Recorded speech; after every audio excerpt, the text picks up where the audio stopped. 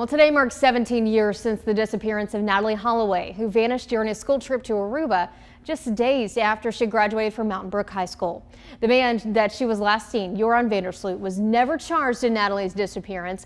He was instead charged with extortion and wire fraud after allegedly offering to reveal the location of her body to Holloway's mother. And he'll face those charges in 2038 once he wraps up his prison sentence for the murder of a Peruvian woman.